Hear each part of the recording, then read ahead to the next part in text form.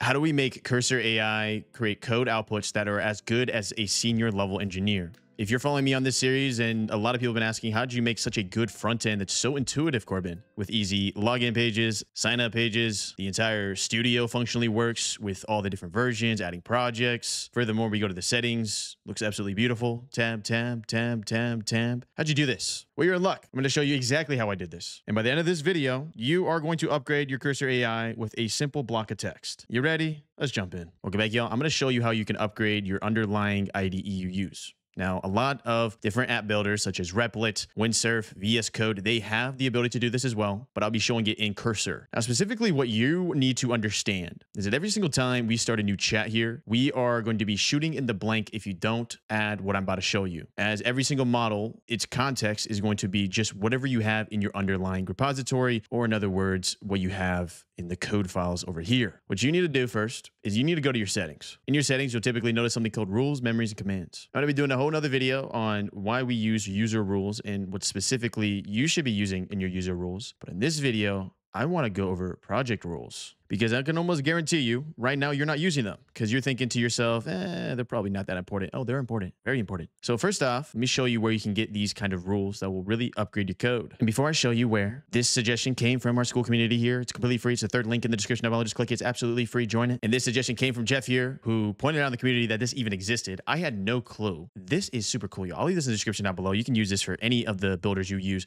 What this is preset rules and project rules we can leverage. So for example, front-end developer, if I click this, look at this. What this is doing is that this is making it so that when we use our IDE or app builder, we are making sure that the model will follow by very fundamental rules that every developer should use if they're more experienced. Now, I'm not saying this rule right here is absolutely perfect. I'm not saying it's 100% past my little test. What I'm telling you is that using this kind of rule comparative to just having no rule, you're going to have better code. Now, let me show you how you would modify a rule like this so it actually applies to your specific app. Because if you didn't know, which you probably already do know, but every single app's different. And because they're different, that means whatever your end value points, whatever you're trying to sell, whatever your tech stack is, the way you approach being a quote unquote senior engineer in that context is going to be different than the person that's building with an entirely different tech stack. This is very obvious. So a clear example of this is that if you're developing a video game or you're developing an augmented reality game, your tech stack, your front-end engineer or your senior engineer equivalent is going to have a way different directions of how to approach that tech stack comparative to if you're building a software like Thumbio, which is React and TypeScript. So how do we do that? Well, first off, you go to a directory like this, and what I would tell you to do is find out what even you are building. So to do this, you would come to your little chat, whatever your agent is, and go to ask mode and be like, what is my tech stack? You might already know this. I know some of y'all are like, Corbin, of course I know my tech stack. Of course I do. Some people don't.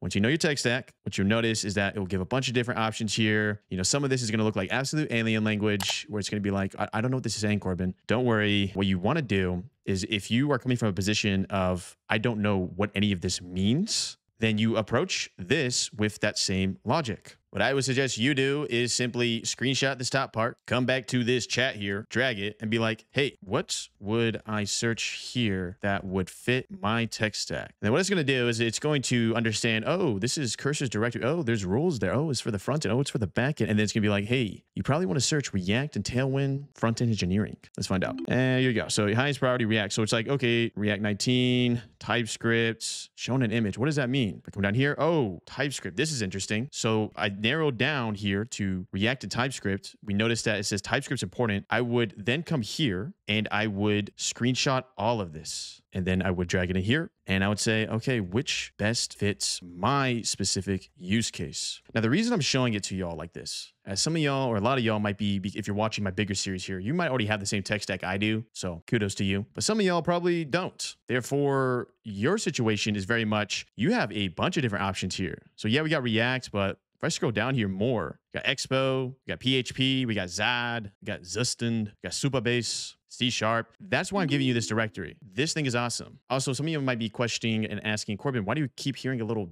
sound? Let me turn that off. Right now I have my agents where they give me a little sound when they're done. Completion sound, turn off. Stop telling me, agent, that you're done. So what you'll do is once you go down that logic and you find wherever your section is, you can also search it here. You know, you'd be like, anything here for React? Let me see. Next.js. Oh, React. Okay, nice. So use it as you will. But once you find the rule that seems to make the most sense here, so for example, it's like second choice, Next.js, TypeScript, Tailwind, CSS, build APIs, and LLM love. What I would do is I would simply click into it. And we'll click into it, and I'll show you how to modify the rule. But I want you to know that one positive thing about using a directory like this is that since this is community-based, typically whatever your tech stack is that shows up as Nummer 1 is probably been vetted pretty well. So if I click into this, there's probably a reason that this seems to be the most high priority front-end developer prompt. Also, as a side note, when we do the backend in that larger series, we're going to be using a prompt here as well. We're going to be modifying it for Python-based backend when we create our GCP stuff. Okay, come back over here. Let's just say we love this prompt. This prompt looks amazing.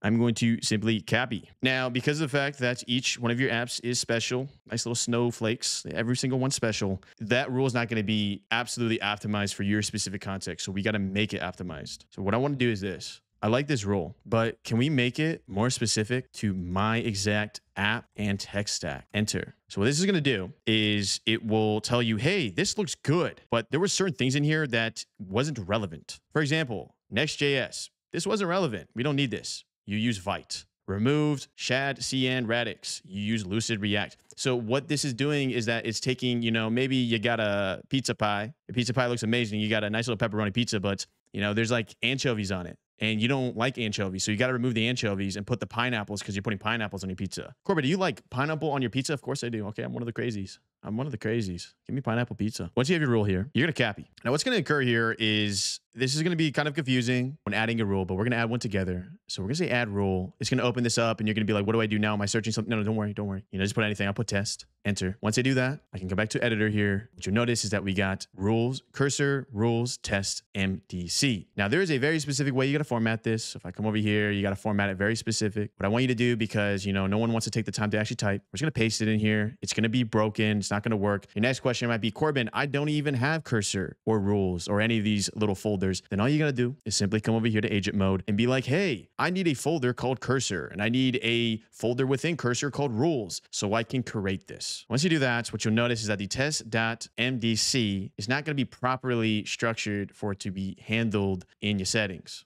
So because it actually does say it was structured correctly, and I looked through the code a little bit, we can actually keep proceeding here.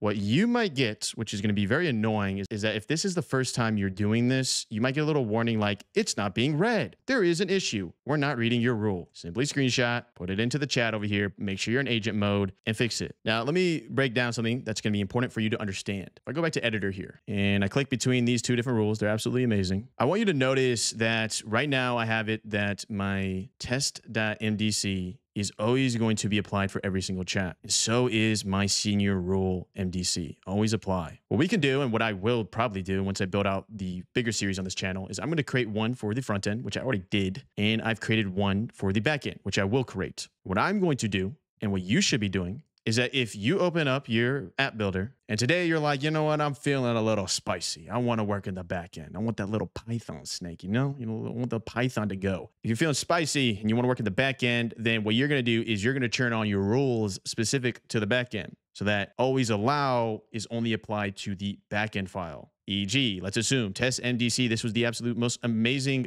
backend rules I've ever created. I would have always apply on here. And then the senior front end one, I would have apply manually. Therefore, when I open up new chats and I go down little rabbit holes, I know this is always being applied. And the senior one for front end, it's not being touched. There is no data being used, but I'll be able to use it in the future.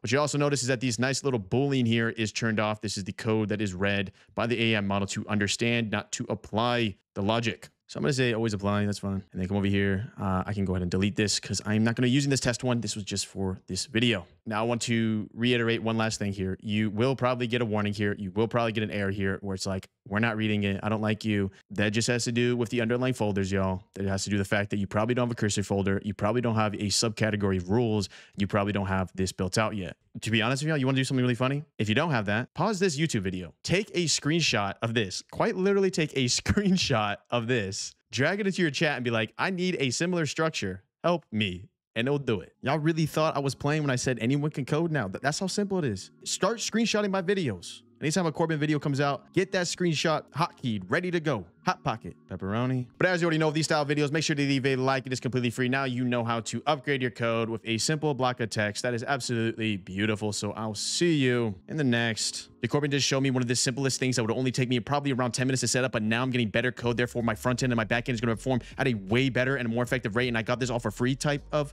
video. I'm one of the crazies. Give me pineapple pizza.